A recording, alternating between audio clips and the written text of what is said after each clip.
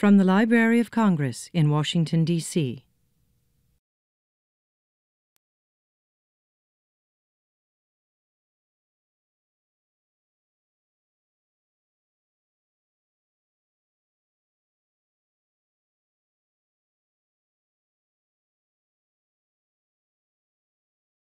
Hi, everyone. My name is Nick Brown. I'm a music specialist here at the Library of Congress. I work in the music division as a concert producer for our series that takes place over in the Coolidge Auditorium.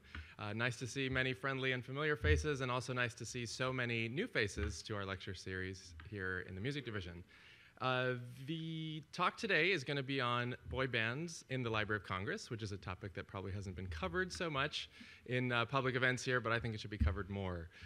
The title is Hair Gel and Groupies, which has nothing to do with anything aside from they're somewhat related topics to boy band culture in terms of there's a lot of hair gel going on with the musicians, as you'll see in some of the photos, and young tween groupies were also a thing and continue to be a thing with boy band culture. So just a bit about the format of what we're going to do today. I'm going to kind of introduce a thesis statement for you to ponder, and then my goal is to kind of introduce you to some of the different types of materials that we have relative to boy bands. Also introduce two different kind of broad definitions of what a boy band might be, and then hopefully have some fun, and there's going to be a lot of listening and viewing to be done. For those that are watching this webcast at some date in the future, unfortunately, the videos are under copyright, so I'm not going to be able to include them in the webcast version of this. However, everything is on YouTube, which is where I pulled them from. And actually, most of them are up there legally, which is kind of cool. So if you can just go on YouTube and search for the artist's name and the title, and you'll find the appropriate video. OK, so there are kind of two directions that we can go in with definitions for boy bands. Oh, it gets better. What? Oh, geez, sorry. Thank you, James Wintle. Anyway, so there are two avenues in which we can define boy bands. The first, sort of more commonly used, is referring to male pop groups from the 90s and into the 21st century that particularly appeal to young teen women. Which is a market segment, of course. And a broader definition of it actually will go back and retroactively apply boy bands as a term to entities like the Beatles, or a lot of the Motown bands and groups like the Temptations, the Four Tops. And specifically with the 90s groups, we see a lineage that goes back to Jackson 5, of course, and some other folks that we'll see in here. There is an official Library of Congress subject heading for boy bands, which is really awesome. And there is also a Grove Music Online article about boy bands, which means it's so conservative and mainstream that it's in Grove. Also, the Oxford Dictionaries have it listed as, quote, a pop group composed of attractive young men whose music and image are designed to appeal primarily to a young teenage audience. And there you can see the record for the Library of Congress subject heading online. And then this is the visualization of the subject heading. So you can see a broader scope would be vocal groups. I do want to mention that I am mainly a classical music guy, but I grew up listening to all this 90s boy band pop stuff, even though I was not a teenage girl. So what that says about the stereotype, I don't know. Since the Library of Congress started accepting copyrights in the 19th century, and we also had some going back earlier than that, the institution has been a repository for American and global cultural memory. And whether or not we like it, boy band culture is a part of history. And there's a lot of folks in mainstream musicological circles who think there is no merit in studying popular music culture, and that is nonsense if you ask me, and they need to broaden their horizons a little bit. It doesn't mean that they need to study pop music, but someone should, and therefore it is the Library of Congress's duty to collect and preserve items relevant to important trends in history, particularly American history. So there is a very important dependence on places like the Library of Congress as a repository institution, and also comparable institutions like the Grammy Museum, Rock and Roll Hall of Fame, also various centers for popular music and popular culture studies that exist at various universities. All of these folks are working to make content available to those that want to study it, which is great.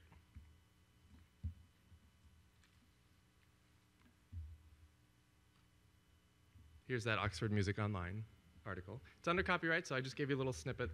And it is by a guy named Craig Jennings, who also wrote the entries for most of the boy bands who are actually listed in Oxford Music Online, which is cool. And his article is quite entertaining. I'll give you a little excerpt here.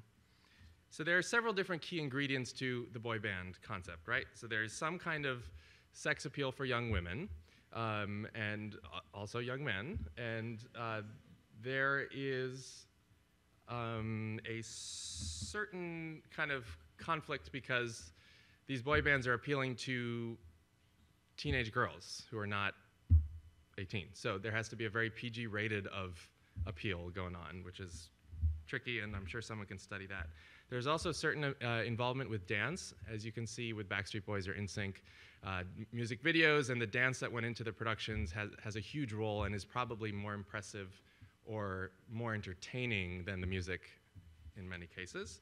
So going back to Craig Jennings' description here, I'll share a quote with you, which is kind of fun. So, quote, "Despite the frequent use of subtle sexual euphemisms, they typically emphasize the emotional connection over physical, making the genre culturally appropriate for adolescent participation. They presented their lyrics through uncomplicated harmonies," which is probably the most positive way that's ever been described, and accessible song structures, end quote. So he kind of puts forth this structure and this model for boy bands, which I think we can go back and apply to any of the bands we're going to talk about today, in that the boy bands were representative of the different archetypes in sort of young man, young male culture. So there's the jock.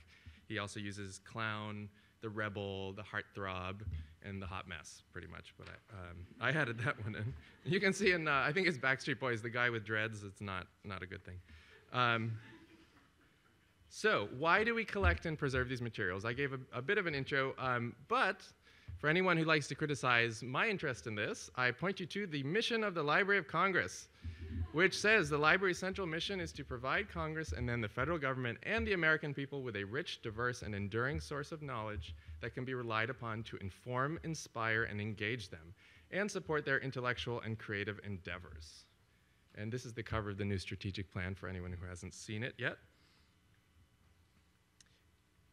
There's some other bits within the strategic plan that kind of give us the justification for doing this work, including, quote, "The Library of Congress is a chief steward of America's and the world's record of knowledge and is a springboard to the future while providing indispensable services to Congress," end quote. Now, Congress probably isn't going to come borrow a One Direction book, but some of you staffers might.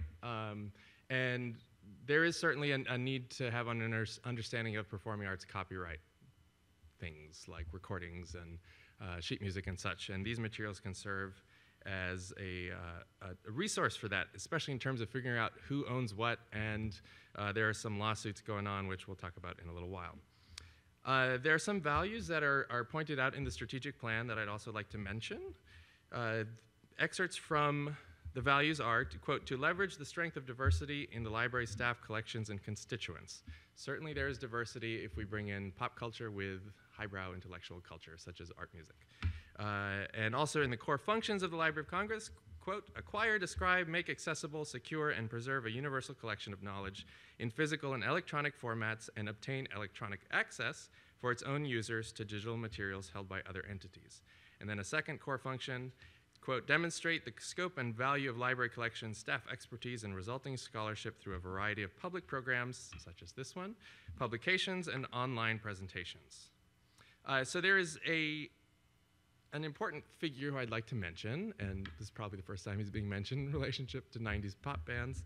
Oscar Sonic, who was the second chief of the music division, really instilled this vision of the music division's collections being the national performing arts and music resource for study. So a shout out to Oscar Sonic. And one thing that was part of his vision was to, quote, "Create a musical collection worthy of America's National Library," end quote, and also the development of a collection reflecting musical culture. There is no value judgment placed in that statement. So ponder that. There are some other reasons why I think boy bands are worthy of our attention somewhat. They give a lot of context to major issues happening in history. And as you'll see in some of the materials that we'll look at, you can see fashion as it was evolving from the 80s into 90s, which some people argue is in response to economic conditions in the US and globally, post-Reagan, during Reagan, et cetera. And conflict with the Gulf War, for example. If anyone saw the movie In the Army Now, which is also probably the first time this has ever been mentioned at the Library of Congress, a lot of the fashion statements made in a film like that are reflected in the images that you'll see related to the pop bands here. Also, if we look back at larger scale topics like the civil rights movement, there's major roles for music and pop music in those topics. And boy bands, whether we like it or not, are part of the culture.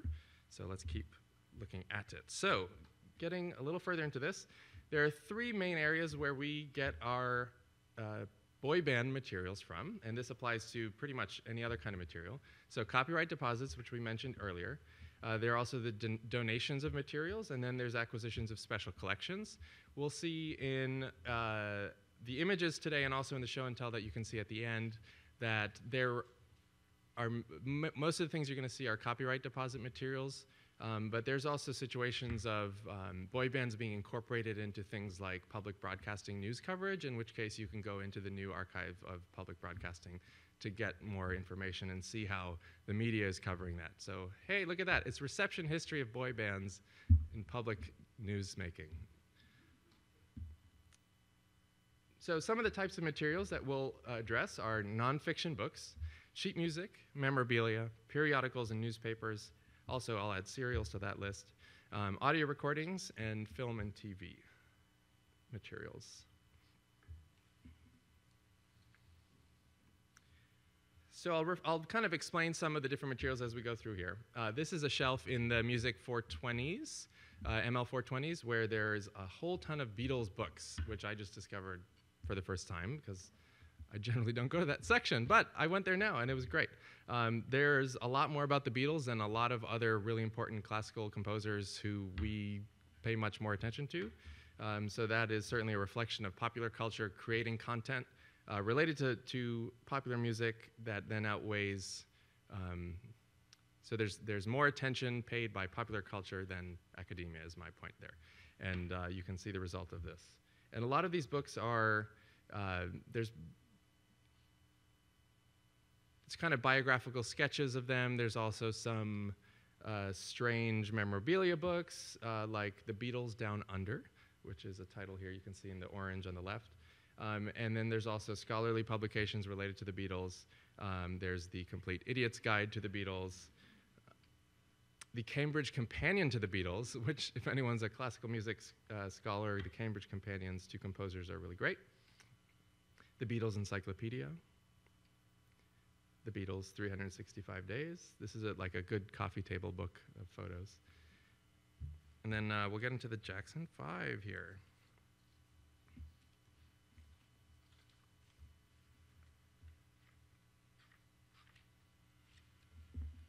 So we all know the Jackson 5? Does anyone not know who the Jackson 5 are? Okay, cool. So just for the interwebs world, this is where Michael Jackson got his start. It was a boy band formed in 1969 under the auspices of Motown Records, and they were modeled after the Temptations. This is an example of an item in the collections. This is a video recording that came through copyright deposit of a Soul Train episode that featured the Jackson 5. And we will get to watch it. Okay, so that's an example of something that's a video format, right? If we're gonna keep in mind the topic of fashion, notice what they were wearing, bell bottoms, really tight. The hairdos were important. There's also a certain dance style reflected in the music, and also note how they're very, at least in that little clip that we saw, focused behind the microphones. They're not running all around as might have been the case in other videos. This is an item that you can see over here, which is in that M421 world, ML421, sorry, and it is a Michael Jackson scrapbook, so specifically looking at his development in the early years of the Jackson 5. some cool photos. And just for you, over 100 never-before-seen photos of Michael and his family. Does anyone know what this is? Okay. Well, yeah, sheet music. So we have a lot of marching band scores, totally random, but we're the repository for copyright. So we're the place that would have them, aside from a performing arts library that does band music. What's interesting is if you look at the marching band music, there's a certain level of repertoire that gets into that world. So you'll see here 2 of the Jackson 5 songs. I'm sure these things exist, but the Backstreet Boys and NSYNC marching band arrangements have yet to be found by me in our collections. And that might be a result of the arrangers just not submitting them, but I can say that somehow there's a greater value to the Jackson 5 artistically than Backstreet Boys, which I don't know that anyone would disagree with. And this to give you another taste of Jackson 5. Cool, so we're seeing changes in costuming even from 1970 to 1971. This is of course not a large enough sample size to determine something definitive, but you can see there's a lot more dancing going on, at least with Michael Jackson in this case. And the white pants with the Christmas tree are interesting.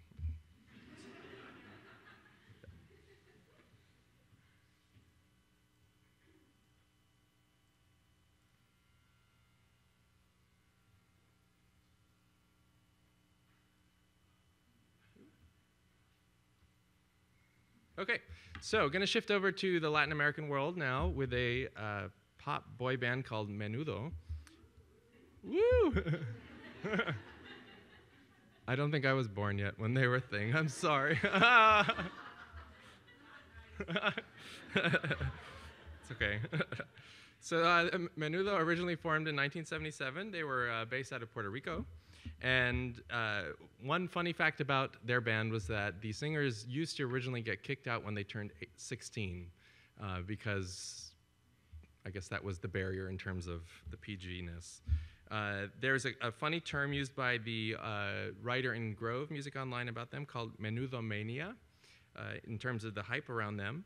They became more popular in the United States in the 80s.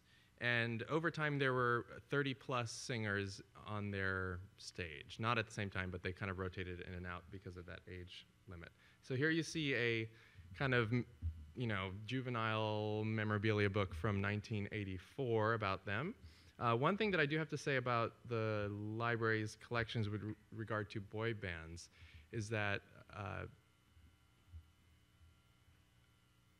non-US based boy bands are not as represented in our collections for various reasons, just like all kinds of other topics. In terms of if you go in and look at Menudo compared to Backstreet Boys, there's like 2,000 times more content for Backstreet Boys. The place where there is more of the Latin American boy band music is in the copyright deposits of sound recordings. And I think that there's a lot of work that we can do in terms of, if we find people who have private collections of Menudo memorabilia, for example, and there's a division at the library that is interested in growing that area of collections, then maybe that's a good thing to look into. But I'm not a manager, so I don't have any say. It's okay. Here you can see one of those musical recordings. Interesting thing about RCA Victor, does anyone know the story about Carl Engel and bringing in Victor talking recordings back in the 20s? Does anyone know who Carl Engel was? No music division people can answer. So Carl Engel was the 3rd chief of the music division. He came into office in 1922 and lasted until 1934, in which case he got a more powerful job outside, I guess. He saw it that way. He went to become president of G. Schirmer. And when he came into the music division, he was all about growing the collections and fulfilling the mission that Sonic had put in place previous to him.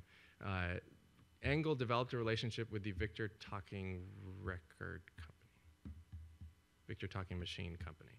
And he kind of haggled them for 2 years to get them to donate recordings of commercial releases and other unpublished stuff to the library to develop a sound collection.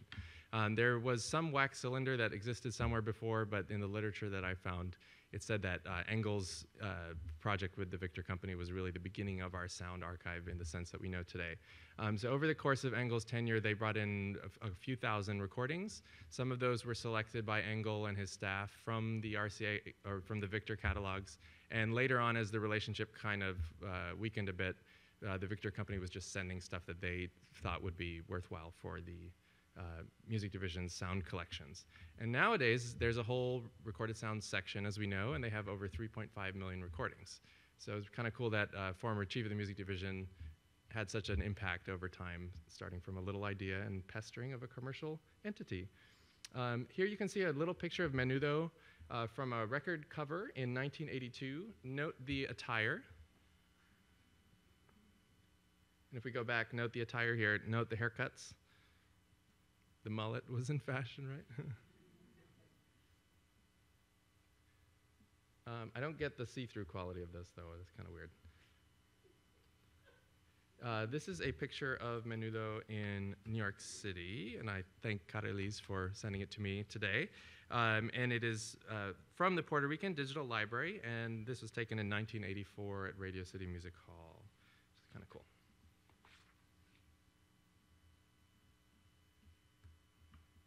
They look happy. Then here's another picture from about 1977 or 1978. There are all original Menudo members in this picture, and this is also from the Puerto Rican Digital Library.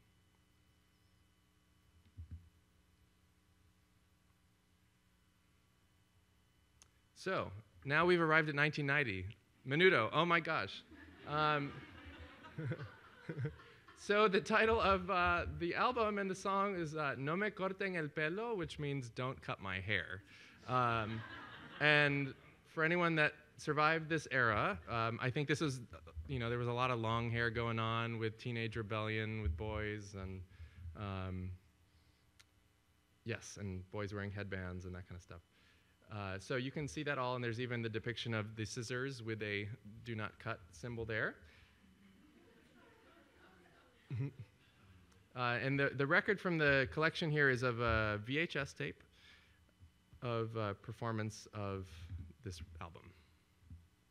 Cool. So you can keep watching that on YouTube if you'd like. It is not up there legally, so we are adopting fair use for the in-person portion of this lecture, and then go Google it if you want to watch it at home.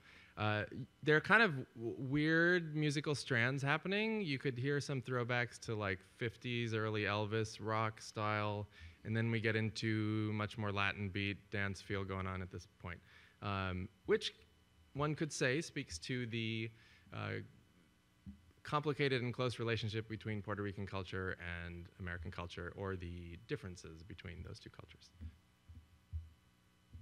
And just as a reminder, that's what they used to look like. Quite a shock. I think there's even eyeliner on the guy on the bottom left. Anyways. Great, so the next group that I'd like to talk about is called New Edition. Does anyone remember them? Yay! So, funnily enough, they were also from Boston, which is another group we're going to talk about is from Boston as well. They were established in 1978, and the song we're going to check out is called Candy Girl, which was one of their top hits. Is also the name of this album here, which was their main debut album. They were big in the 80s, and some of the other big songs were Can You Stand in the Rain and Cool It Now. And Candy Girl was by a gentleman named Maurice Starr, who also has a role in some of the later bands that we'll discuss. And Candy Girl came out in 1983. Cool.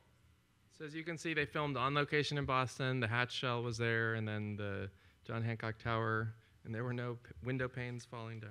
Oh, well. Cool. So the next group that we're going to talk about is the one you've probably all been waiting for.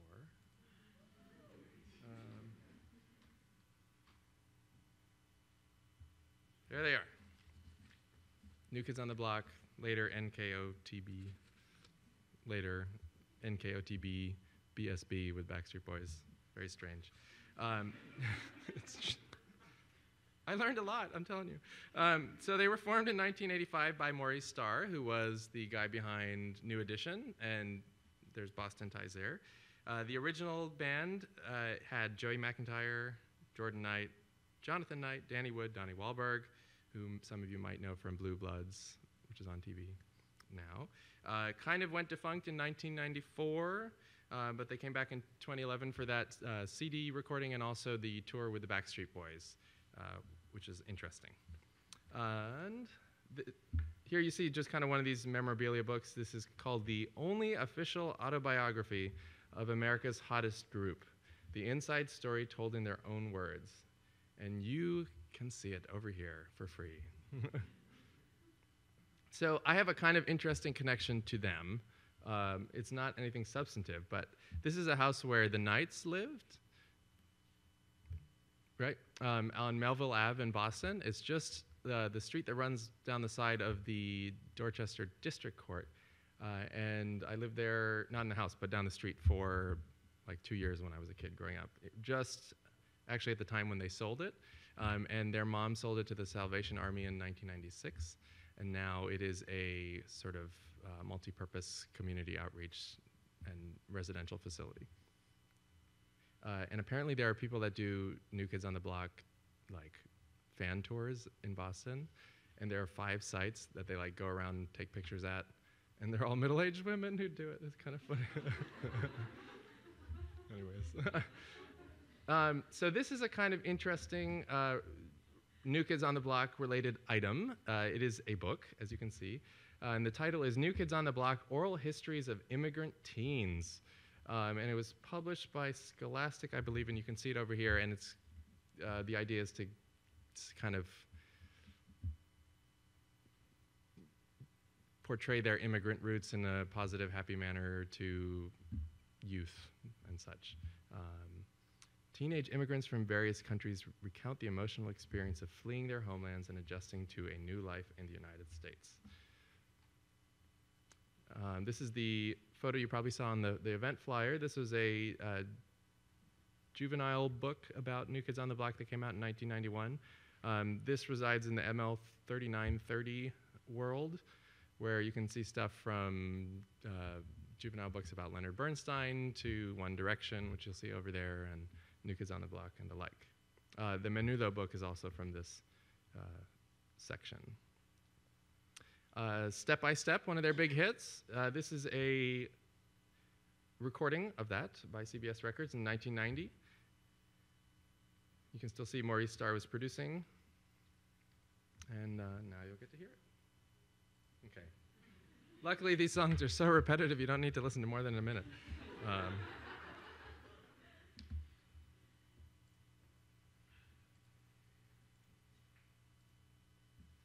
Okay, so to get into periodical and newspaper realm, did you know that there are comic books about boy bands? I didn't know that. I thought it was totally wild. I used to read Calvin and Hobbes and Spider-Man, but apparently New Kids on the Block was the thing to read. And here you can see several comic book records related to New Kids on the Block in the newspaper and current periodical reading room. The titles are Hangin' Tough, Comic Tour, Chillin', Backstage Pass, and just New Kids on the Block. And here you can see Chillin'. Another way of describing these comic books, apparently, is calling them a digest magazine, because they were clearly propaganda items for the band and not about making a big creative statement for the comic book industry. This is another example, going back to the film and video collections, an episode of VH1 Behind the Music, which I'm sure some of you used to watch, or still watch, if it exists still, I don't know. I was more of an MTV guy, sorry. And this was actually from when, from 2008, it was kind of a reunion attempt. There was a Richie Rich, New Kids on the Block comic book. And we have it, because no one else does.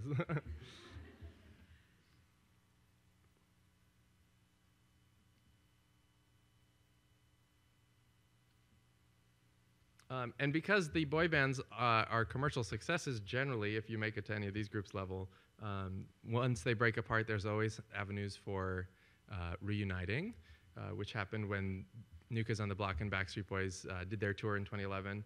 And then also some of the folks go off in their own directions, like Jordan Knight, who did a whole remix album of New Kids on the Block songs, which we have because no one else bought it.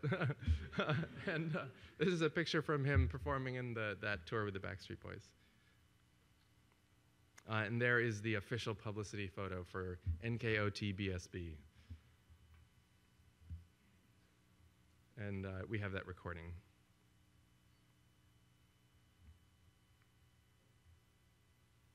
Kind of seems like an attempt to get people who grew up during New Kids on the Block era and their children who grew up in Backstreet Boys era to listen to the same thing. This is an example of sort of a pop culture book that we have in the music division's collections. It's called Boys and the Bands, The Hottest Men in Music from Elvis to NSYNC, Universe, and Donald F. Reuter, I guess, was the author. One of them looks like Marco Rubio. That's kind of funny. In the bottom left. So this is an example of kind of literature, even if it's kind of memorabilia, fan books, existing to kind of bring this topic together, even though this is a little broader, but it kind of refers to that sex appeal topic. Boyz II Men, another great boy band. They are probably one of the more functional reunion type groups. They're still touring, and as we all know, hopefully they performed in the Gershwin Prize in 2014 with Billy Joel. This is again from that juvenile section 3930, and the book is over here for you to see. Note their fashion choices down there, 1997, less overalls, shorter hair, more buttoned up. It looks like they're at an awards show though, so that might explain it. Cool. And just a funny story, he forgot his cufflinks that night, and he borrowed mine. Just kind of good story.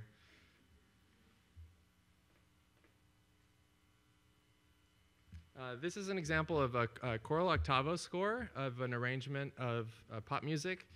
Boyz II Men song Water Runs Dry, written by Babyface. And it's also available in TTBB and SAB, if anyone's interested in purchasing them. This is probably one of the better avenues for sheet music revenue, I would say, since high school choirs all over the country might want to perform current pop songs, and there is a market. So, of course, we would hope these would exist with copyright permission from the original copyright holder.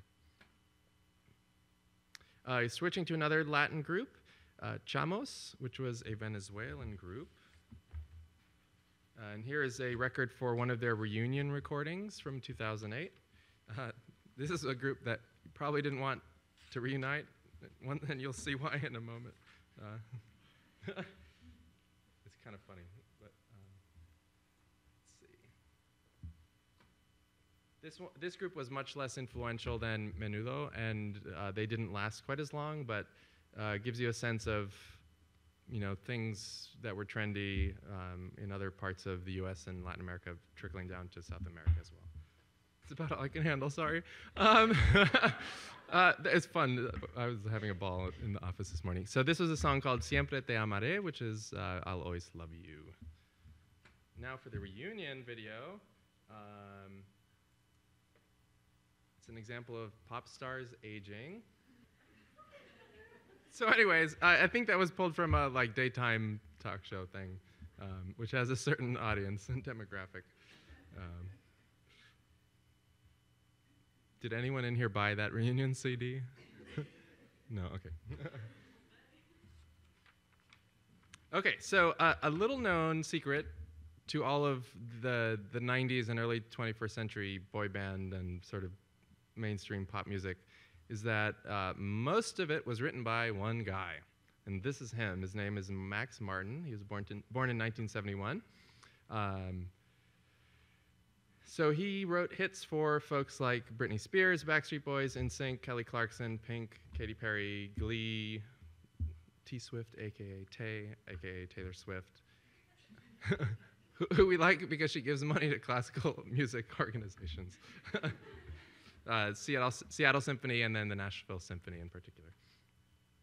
So some of the specific songs with him include I Want It That Way, Oops, I Did It Again, You Drive Me Crazy, Hit Me Baby One More Time, California Girls, he has had, I believe it was over 21 #1 hits, which has only been topped by Paul McCartney and one other person. And all told, he has about 58 plus songs that made it to the top 10 charts of the Billboard. So I think he's making a lot more money than all of these other people if he held on to his copyright. So, segue to the Backstreet Boys. Yay! This was my favorite boy band when I was growing up. They were established in 1993, originally in Orlando, Florida. The first round, the original members were Nick Carter, Howie Dorough, I don't know how to pronounce that, sorry, Brian Littrell, AJ McLean, and Kevin Richardson. They've now sold over 130 million records, and some folks call them the most successful boy band of all time as a result of that. They have some legal troubles going on with their management, and it's been a problem, I guess, for several years, where management wasn't giving them what they thought they were entitled to in terms of performance fees and royalties and that kind of business. Sadly, not uncommon. So this is an example of, not the most valuable intellectual book. It is a Backstreet Boys quiz book, which you can glance at over there if you would like. This is an official Backstreet Boys book from the 421 world. You can see, well, Nick Carter's hair didn't change much. I was hoping it had. And this is a mark record of I Want It That Way. Who knew? So you can see here that we got this, I think this was a music video. Yes. And came in through copyright. You can see there the copyright classification number and such. And here's the video. So my funny story with the Backstreet Boys and that song is in 6th grade we had to do a project where we took a pop song and talked about ancient China history and redid the lyrics. So my song was called The China Stomp, and it was set to I Want It That Way. It was kind of fun. Anyways. So this is kind of one of the quirkier little memorabilia books that we have. It's about yay big, and if you look at the table, it's actually standing up. It's the only item standing up. Back in the days when we had Borders and actual plentiful huge bookstores around, there were often those little tiny kitschy books at the checkout counter. So that's that kind of concept. We also have the one for NSYNC, don't worry. It's kind of like the Schoenberg-Stravinsky things, NSYNC or Backstreet Boys. Oh, sorry. Pick sides. And believe it or not, we also have karaoke CDs. Yay! So this is the karaoke CD from 1999 that included Backstreet Boys, I'll Never Break Your Heart. And sort of things that are beyond what you would expect. We have things like episodes of Larry King Live in the collections. And the Backstreet Boys appeared on Larry King Live, so someone could come up with a paper on that somehow. What's interesting, though, it's a reunion kind of performance in 2001, so that comes with interesting things. Also, does anyone remember Now That's What I Call Music? Apparently they're up to like 40 plus or 50 plus now, which is insane. But Now That's What I Call Music 2 came out in 1999, and it included Backstreet Boys. And you can see some of the other groups on here: Britney Spears, Sheryl Crow, Fatboy Slim, Jay-Z, U2, etc. And for those who don't know, these are kind of compilation CDs of the top hits every so often. And there were many ads for these on MTV and VH1 back in the day. So NSYNC, many of us know them. Here is another quiz book. Very exciting. So this is my favorite item that I found. So there's a CD-ROM software / game called the NSYNC Hotline, and we have it. And this is a little screenshot from it. And what was interesting about this game is that there was a fantasy phone and game controller which you would plug into your computer so that you could then speak to the members of the band. And the software had little responses programmed in, so you could interact with them. Yeah. And it's under juvenile software.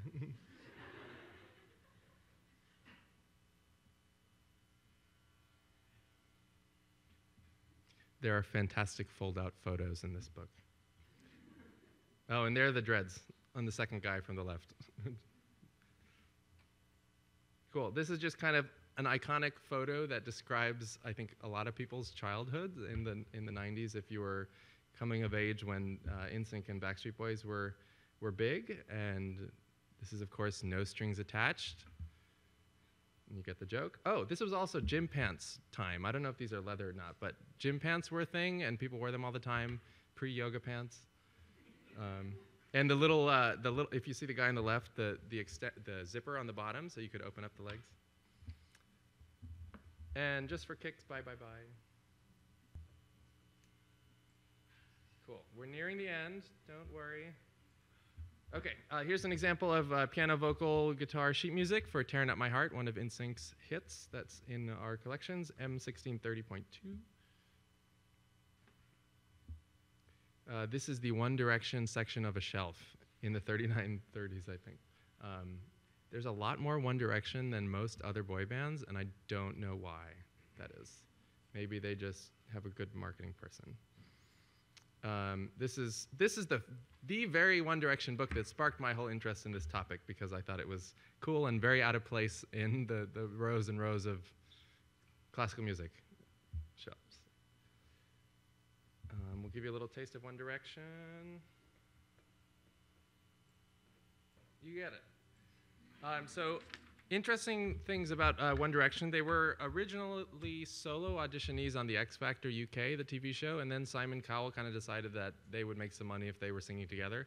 So they re-entered X Factor as an ensemble and placed third place.